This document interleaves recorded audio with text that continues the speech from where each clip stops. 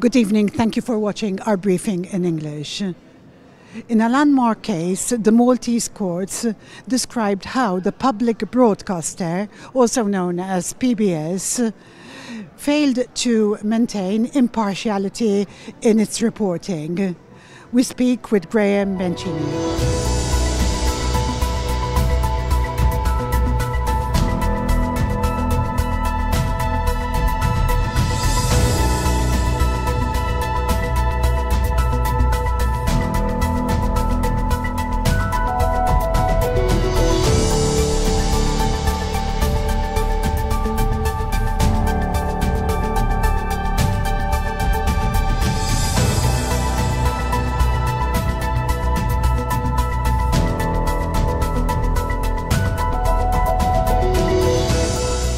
Graham, thank you very much for coming to explain the situation with PBS. Yes, thank you. It's a pleasure to be here with you. The situation is as follows. Recently, we had a decision from the law courts, from the highest court in Malta, which was a decision on an appeal on a court case we had already won, where the Broadcasting Authority and the Public Broadcasting Services had appealed the original decision we won. And the decision we had won was with regards to political bias, which the Nationalist Party is constantly facing because the Public Broadcasting Services is constantly favouring the Labour Party at the expense of the Nationalist Party. So we opened the court case, we won the court case, the Broadcasting Authority and Public Broadcasting Services appealed the court case, and we won the appeal also, so much so that the judge awarded us even greater damages than what we won the first time. So this goes to confirm that what we have been saying all along is actually correct, that we are truly being victimized and suffering the consequences of the Labour Party in government, whereby they have hijacked the national broadcasting station for the benefits of their party, where the only purpose of the national broadcasting services nowadays is to push the propaganda of the government and not to educate or entertain the public as the public broadcasting station should be doing. And this is all being done with the public finances. This is all being financed by the public. And this is obviously something we are not going to accept. This is something we are not accepting, and this is something we are going to constantly keep on fighting. From my end, since I shadow broadcasting services, I have submitted various parliamentary questions to the Minister Owen Bonnici. I've actually been submitting certain questions for 9 months now. And for 9 months, he's been either dodging the questions, either giving me replies which have nothing to do with what I'm asking for, or else telling me he's going to give me the replies in another sitting. The sittings never come, the replies never come, so I have submitted them once again, and I'm going to continue submitting them until I get the replies I am after. Basically, the information I am looking for, I'm wanting from the Minister, is to do with the directors of public broadcasting services, with the directors on the editorial board, as well as the annual reports which the editorial board is meant to be preparing on an annual basis, which are then prepared to the board of directors of public broadcasting services, which then prepare to government. I want these reports, and I'm not going to keep on insisting until I have them.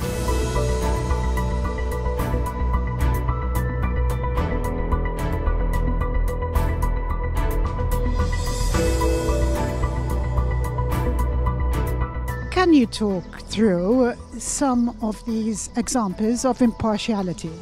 Yes, we had many instances where we had people who were monitoring the TV station, TVM, and we found that for every time Bernard Grech, in this case, was being aired, PBS was airing Roberts 10, 15 times or more. I don't have exact figures in hand, but there was such a clear political imbalance that it was obvious. In fact, even when we had some adverts, recently it was about the budget. We had adverts about the budget, and what PBS did was sandwich our adverts between two government adverts, which obviously nullified the effect of our adverts. We have various instances like this, we have various reports, various statistics, and this was also confirmed by the constitutional courts. In fact, as I explained earlier, we have won this case, which proves that what we're saying is correct. How does this affect, what impact does it have on freedom of speech? It has a big impact for the simple reason that in Malta we have the Labour Party TV station, which is One TV, and it is followed by the hardcore Labour Party supporters. We have Net Television, which is generally followed by the more hardcore supporters that support the Nationalist Party. And then you have the public TV station, which is meant to be impartial. And this attracts a larger audience because not everyone enjoys watching TV stations which may be politically oriented. Therefore, it has a bigger impact because when you have an audience which is meant to be watching an impartial station, it is being fed propagandistic material.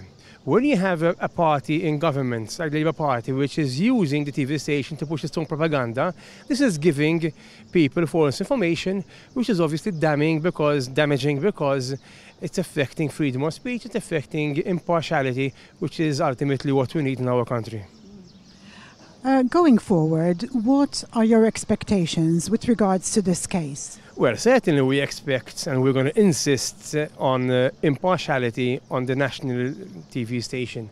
As I've explained earlier, the TV station is funded by public funds, so it is not there to push the government's propaganda. It is there to educate and to entertain people and to enlighten them what's going on in the country without having a political bias on one side or the other. So this is something we are definitely going to insist on.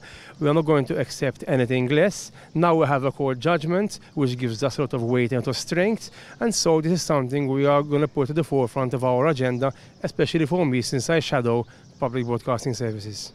What has been the reaction so far from the government and also the Public Broadcasting Authority? Well, a bit surreal actually, because yesterday the Minister, Owen Bonnici, issued a statement saying he's going to analyse the court judgment, which goes hand in hand with what Robert Abela said about the judgment about the hospitals. They both issued similar statements. So on the one hand, you have the Minister for Public Broadcasting telling us he's going to analyse the judgment given by court. And on the other hand, you have Robert Abela, the Prime Minister, telling us he's going to analyse the judgment given to us in regards to the victory that Adrian Delea had in the court case on the hospitals. So as you can see, it's a pattern which we are used to now facing, the pattern that the government uses, and this is a bit surreal now seeing the situation that we are facing in our country. You mentioned the Vitals case. Both cases, I can say, are landmark cases. They're precedents. Do you think this is going to be the way forward with regards to the opposition?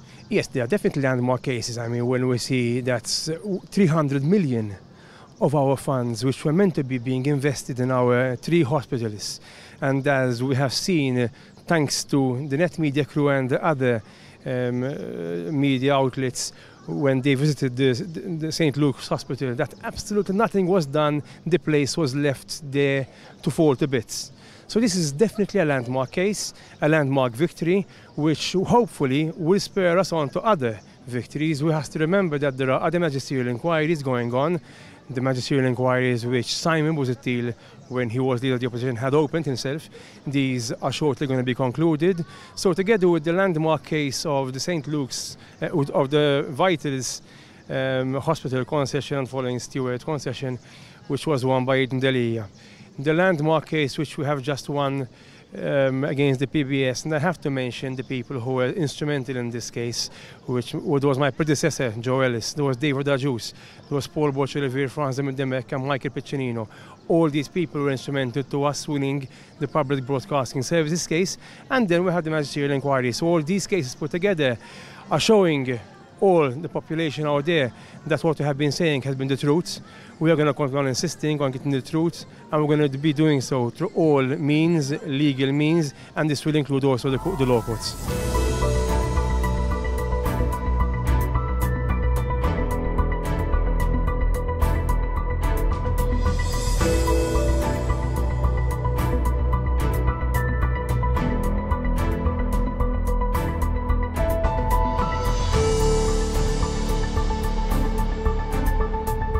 Graham, I know we came here to speak about broadcasting, but I can't help not to mention the case of Jean-Paul Sophia, because you're speaking about magisterial inquiries.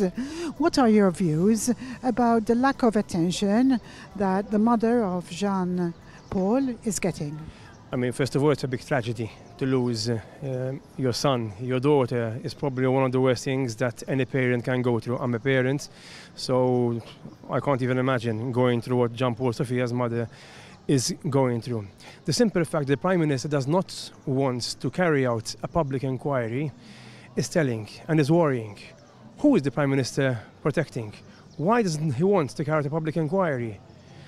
If anything was done incorrectly, then I believe the least that Jean-Paul Sophia's mother can do is have a right to know what went on, why her son was killed, and who is to blame.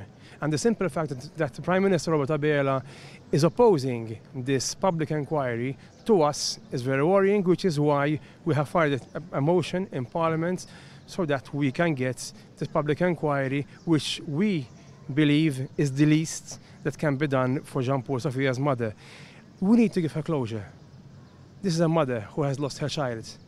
But apart from closure, it's a case of health and safety for the public. Is it not normal in such circumstances to have an inquiry? Absolutely. I believe it should. It's the least thing should be done, because besides being a health and safety case, we can potentially be speaking about a criminal case, because if there was negligence, that can also be a criminal act in itself. So absolutely, this is something which has to be done. It's something we're going to keep on insisting on, and we hope that ultimately good sense prevails. And just something else that interests me, is it normal that a Prime Minister of a country decides whether there should be a magisterial inquiry or not? Well, unfortunately, we are not living in a normal country, because if we were living in a normal country, certain people would not be roaming our streets. It is not normal, no, that a Prime Minister has to decide on whether to carry out a magisterial inquiry or not. It is not normal to have people to have been found guilty of high level of corruption to be roaming the streets as though nothing has ever happened. It is not normal to have 300 million of our taxpayers' money to be invested in a scam, in a scandal, in a hospital deal which never materialized. So no, these things are normal, and no, it's absolutely not normal to have a Prime Minister having to give the nod to whether or not a public inquiry has to ensue. Thank you very much for sharing that with me. Coming back to broadcasting, what about censorship? Well, we've had various cases where the public broadcasting services have censored some stories. I'll give you some examples. When Pope Francis came to Malta, he had given a speech. And in his speech, he had focused part of his speech on the importance that our country fights corruption. Obviously, this was reported by all major media outlets in Malta, except for public broadcasting, for our TVM station. It was censored because the government does not want us to speak about the importance of fighting corruption. The government wants us to think there's no corruption. And in fact, this leads to another issue which was censored. A few weeks ago, there was an international report which was about the CPI, the Corruption Perception Index. It's an international report. And this report showed that our country, Malta, went down to the lowest level it was ever on this index of corruption percentage index. Two of the reasons it gave was because we have a culture of impunity in our country where high-level cases of corruption are not being investigated. And the second reason they gave was because our national broadcasting station is totally hijacked by the government, where the editorial content is censored and determined by the government. Sure enough, even this story was censored, so much so that I had to lodge an official complaint in my role as a spokesperson for public broadcasting services on behalf of the opposition with the Broadcasting Authority. The following day, they issued a kind of story which did not even tell the truth. Even the second day, The truth was not told because they made it seem as though we have been in this position for 10 years, where in actual fact we keep on getting worse year on year. So as you can see, we are facing constant censorship when there are stories which put the government in a bad light, which is why we are going to keep on insisting for impartiality on the public broadcasting services and on the broadcasting authority. As Shadow Minister for Broadcasting, how do you plan to overcome these challenges in the future? Well, it's not easy. We are facing big challenges because of the big majority the government has in Parliament. They can do whatever they want because they're going to win in Parliament. They also abuse of their position.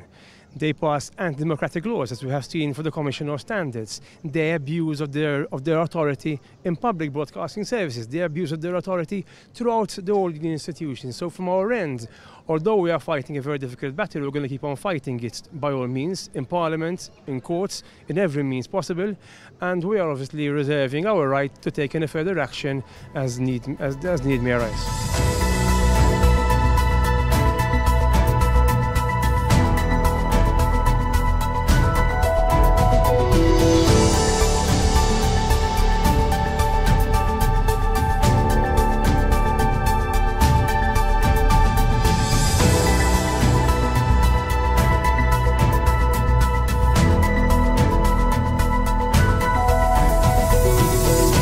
Thank you for watching our briefing in English, where we spoke with Graham Bencini about the landmark case where the Maltese courts said that the public broadcaster known as PBS failed to maintain impartiality in its reporting. Should you have any comments, please send them by WhatsApp on the number that appears on the screen. I'm Hogg for Net TV.